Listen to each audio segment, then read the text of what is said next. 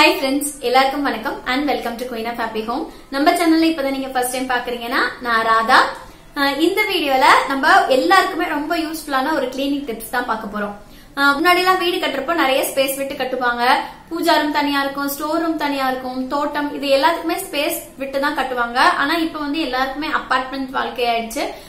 பூஜா ரூம்லாம் தனியா இருக்கிறதுக்கு ரொம்ப சான்ஸ் கம்மி தான். அதனால ரெண்டல் ஹவுஸ்னா சுத்தமா அதுக்கெல்லாம் பேச்சே கிடையாது. அதுவும் வீடு கட்டினா கூட அதுக்கு தனியா எதுக்கு ஸ்பேஸ் வேஸ்ட் பண்ணும் அப்படின்னு சொல்லிட்டு இந்த மாதிரி பிளைவுட்ல இருக்கிற பூஜா ஷெல்ஃப் தான் எல்லா வீட்லயும் இருக்கும்னு நினைக்கிறேன். எங்க வீட்லயும் அதுதான் இருக்கு.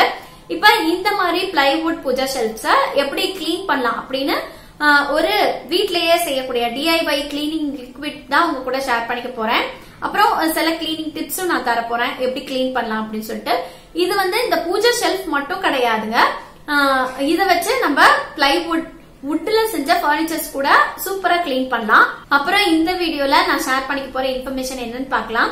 சப்போஸ் இந்த இன்ஃபர்மேஷன் உங்களுக்கு ஏற்கனவே தெரிஞ்சிருந்தா ஜஸ்ட் இக்னோர் பண்ணிடுங்க. நான் ஏற்கனவே அந்த வீடியோலயும் சொல்லியிருக்கேன். நம்ம முன்னோர்கள் வந்து நிறைய விஷயங்கள் ஃபாலோ பண்ணிட்டு வந்தாங்க. நம்ம வந்து காலப்போக்குல சில விஷயங்களை எல்லாம் ஃபாலோ பண்ண முடியல நம்மளால. அப்புறம் சில விஷயங்களை மூட நம்பிக்கை அப்படின்னு சொல்லிட்டு நம்ம அவாய்ட் பண்ணிட்டே வந்துட்டோம். ஆனா அதுல எல்லாம் எவ்வளவு பெரிய அறிவியல் உண்மை ஒளிஞ்சிருக்கு அப்படிங்கறது நம்மள நிறைய பேருக்கு தெரிஞ்சிருக்காது. இப்போ ஒரு எக்ஸாம்பிளுக்கே நான் சொல்றேன்.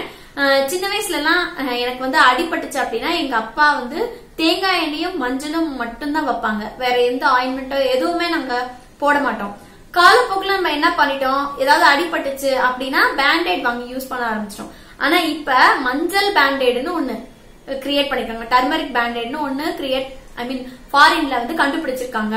கண்டுபிடிச்சு அதை நம்ம நாட்டுக்கே செல் பண்றாங்க. நமக்கு ஏற்கனவே தெரிஞ்சது மஞ்சள்ல சீக்கிரமாவே புண்ணு ஆறிடும். நிறைய பேர் இப்பவும் அதை ஃபாலோ பண்ணிட்டு தான் இருக்கும். சில பேர் வந்து உடனே வந்து டாக்டர் போய் காமிக்கிறது அந்த மாதிரி எல்லாம் செய்வோம் இல்லையா. சோ அதான் சொல்றேன். இப்ப இந்த டர்மரிக் பேண்டேட் வந்து அதுல சீக்கிரமா புண்ணு ஆறுது அப்படின்னு சொல்லி கண்டுபிடிக்கிறாங்க. சோ அப்ப ஒவ்வொரு விஷயத்திலயும் ஒரு சயின்ஸ் இருக்கு. அது நமக்கு தெரியாது. நமக்கு ஃபாரின்ல இருக்கவங்க சொன்னாதான் நமக்கு வந்து அது நம்மளே ரெகக்னைஸ் பண்றோம். இதுதானே நம்மளும் செஞ்சிட்டு இருந்தோம் அப்படின்னு சொல்லிட்டு இந்த மாதிரி ஒரு சில விஷயங்களை உங்க கூட ஷேர் பண்ணிக்கலாம்னு நினைச்சேன். இப்ப ஃபர்ஸ்ட் விஷயம் என்ன அப்படின்னா, இப்ப முன்னாடி எல்லாம் ஃபங்க்ஷன் ஃபெஸ்டிவல் இதெல்லாம் வந்துச்சுன்னா வாசல்ல மாவிலை தோரணம் கட்டுவாங்க இல்லையா.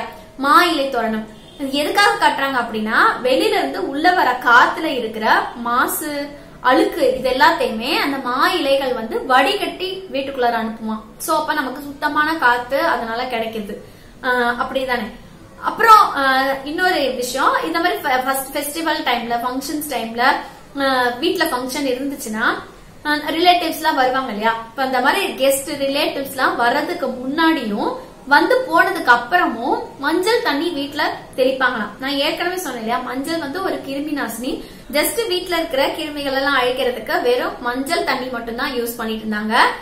அதுவும் உண்மைதான். நம்மளும் இப்ப சில இதுக்கெல்லாம் வந்து மஞ்சள் தண்ணி பயன்படுத்துறோம். அப்புறம் மூணாவது விஷயம் என்னன்னா, வாழை இலையில சாப்பிடுறது. அது வந்து நம்மளும் செஞ்சுட்டு தான் இருக்கோம். ஆனா நம்மளால ரெகுலரா செய்ய முடியாது. அப்பெல்லாம் வந்து வாழை மரம்லாம் வீட்லயே இருந்துச்சு. டக்குன்னு வெட்டி எல்லாம் பண்ணிட்டு இருந்தாங்க. இப்ப வந்து ரொம்ப கஷ்டம். நம்ம இலை வாங்கிதான் நம்மளால சாப்பிட முடியும். அதனாலே நம்ம மோஸ்ட்லி செய்யறது இல்ல. இப்ப வாழை இலையில சுட சுட சாப்பிட்டோம் அப்படின்னா நம்ம சாப்பாட்டுல ஏதாவது நச்சுத்தன்மை இருந்தா கூட அதெல்லாமே போயிருமா.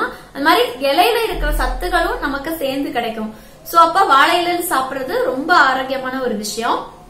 அடுத்த ஒரு விஷயம் என்ன அப்படின்னா, அந்த காலத்துல எல்லாம் என்ன பண்ணுவாங்க, வாசல் தெளிக்கிறது அப்படின்னாலே சாணம் போட்டுதான் ஒழுகுவாங்க. சாணம் போட்டுதான் வாசலே தெளிப்பாங்க. எனக்கு தெரிஞ்சு எனக்கு விவரம் தெரிஞ்சப்ப நான் வந்து எங்க பாட்டி எங்க அப்பாய் கூட சேர்ந்து சாணம் ஒழுகிதான் கோலம் போட்டிருக்கேன். நானே சின்ன வயசுல பண்ணிருக்கேன். காலப்போக்குல அது அப்படியே மறைஞ்சிருச்சு. ஆனா இன்னமும் ஒரு சில இடங்கள்ல அதை ஃபாலோ பண்றாங்க. இந்த மாதிரி சாணம் ஒழுகி நம்ம வாசல் தெளிக்கிறப்ப அதுக்கு வந்து அவ்வளவு ஒரு சக்தி இருக்கு. அந்த சாணத்துக்கு வைரஸ் பாக்டீரியா எல்லாத்தையுமே அழிச்சிருமா. நம்ம வாசல் அதனால வர வியாதிகள் வந்து வாசலோட போயிரும்.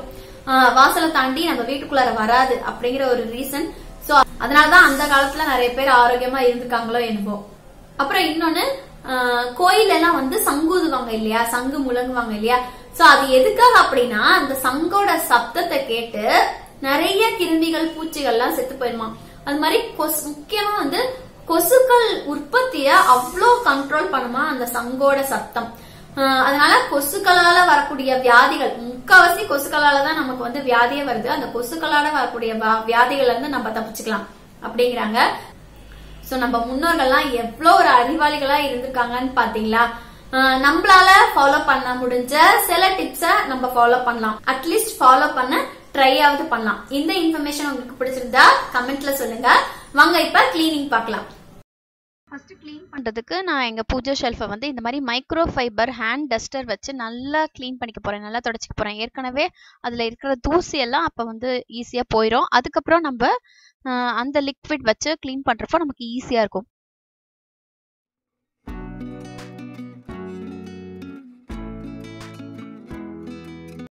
இப்போ இந்த DIY லிக்விட் ப்ரிப்பேர் பண்ணிக்கலாம்.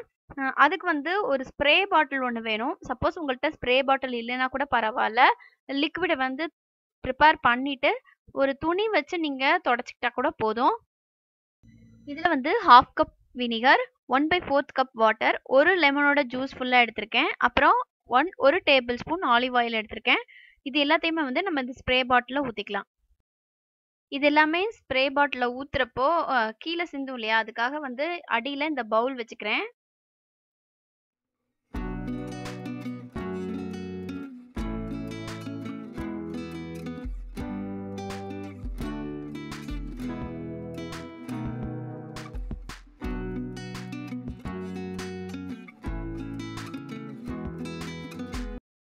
எல்லாத்தையும் மிக்ஸ் பண்ணிட்டு நல்லா ஷேக் பண்ணி விட்டுக்கலாம், நல்லா கலந்து விட்டுக்கலாம்.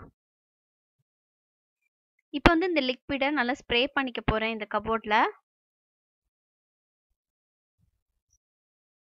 இப்போ வந்து இதை க்ளீன் பண்றதுக்கு மைக்ரோ ஃபைபர் கிளாத் எடுத்து க்ளீன் பண்ண போறேன். நான் க்ளீன் பண்ணிட்டு இருக்கிறப்பயே நல்லா அதில் அங்க இருந்த டஸ்ட் எல்லாம் போயிடுச்சு, அழுக்கெல்லாம் நல்லா வந்துருச்சு, அந்த கிளாத்ல நல்லா ஒட்டிக்கிச்சு.